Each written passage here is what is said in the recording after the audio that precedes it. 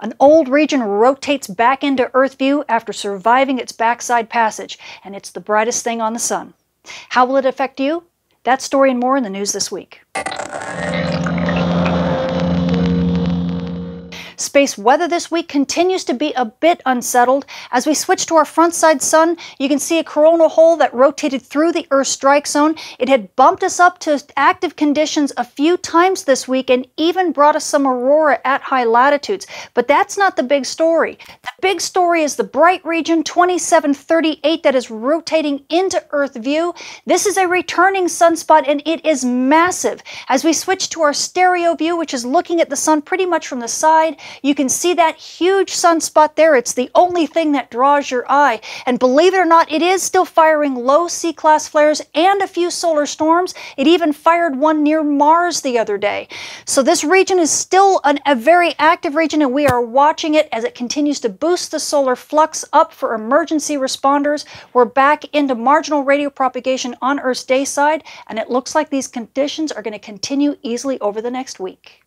Switching to our moon, this week we are passing through the first quarter phase, and by the 13th the moon will be a little bit over half illuminated. So you night sky watchers, if you want to search for dim objects, you're going to need to check your moon rise and set times. And now for your Leo, Meo Geo orbit outlook. Even though we haven't had any intense solar storming over the past week, we've managed to bump up to active conditions several times over a longer duration, and this has a tendency to really wreak havoc with our near-Earth space environment.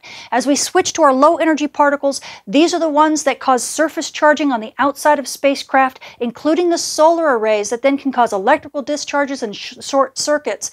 You can see that flux ring begin to build up around the 7th and the 8th, and it begins to get really thick and very intense around geo and MEO orbits. So you satellite operators, I guarantee you've been probably fighting some issues here over the past few days.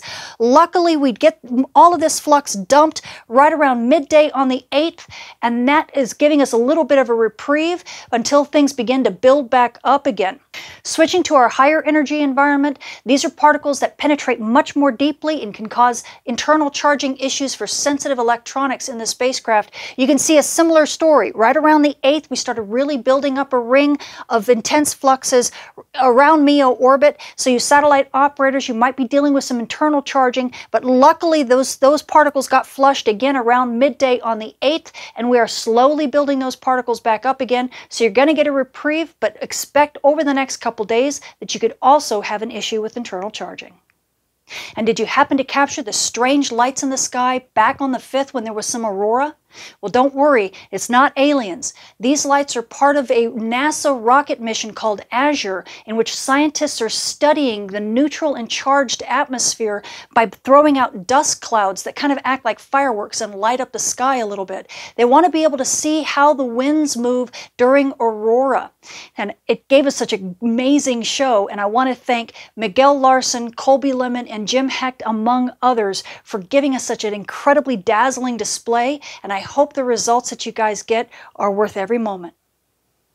Switching to your solar storm conditions and aurora possibilities over the coming week, we've been dealing with pretty much unsettled conditions, and things will continue to stay that way. We do have a chance for a small pocket of fast solar wind to hit us right around the 12th and the 13th, but don't expect all that much from it. At high latitudes, NOAA is expecting unsettled conditions to active conditions with up to about a 30% chance of a minor storm and even a skosh of a major storm around the 12th.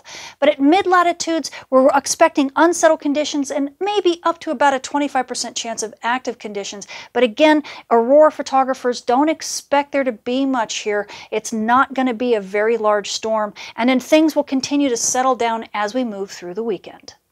Switching to your solar flare and particle radiation storm outlook over the coming week, old region 2736 has survived its backside passage and now is back in Earth view, and it is still active. It's been firing solar flares on the backside as well as the front side, even a solar storm here or two, but not very large ones. So everything is in the green when it comes to big solar flares. We don't have any risk for radio blackouts, so you GPS operators should be very happy. But this is a huge region on the Earth-facing disk right now, and it has boosted that solar flux. We're back up into the high 70s for solar flux, which means marginal radio propagation again on Earth's day side. This is good news for you amateur, shortwave, and emergency responders. You guys should be loving life easily over the next few days, probably even over the next week or more, before this region begins to kind of die down and rotate back around the backside and solar flux begins to tank once again. Now, also because we are near solar minimum, we do have a higher cosmic ray impingement than we normally would have. So all of you frequent flyers, and this does include you air crew who fly over 800 hours annually and fly at high latitudes and high altitudes, you are in the marginal range for radiation dose, and this does include prenatal passengers. So please take this into consideration in your flight plans. So the space weather this week remains a bit unsettled. We do have a chance for a small pocket of fast wind to hit us around the 12th and 13th, and this could boost the Aurora chances at high latitudes for a very short while, but most likely things will remain pretty much unsettled for this week. Now, the good news is we have old region 2736 that's been renumbered 2738 that has rotated back into Earth view, and it has boosted the solar flux back up into the balmy high 70s. So amateur radio and shortwave radio, as well as emergency responders, enjoy some decent radio propagation on Earth's day side easily over the next week or so, possibly a little bit longer before this region rotate back to the sun's backside. Now, also you GPS users, well, you know, GPS reception should be looking pretty good. We don't have any really big solar flares to worry about, so no radio blackouts, and we also don't have any big solar storms, so not that much aurora either. So your reception all over the globe should look pretty nice. I'm Tamitha Scove. Thank you for watching.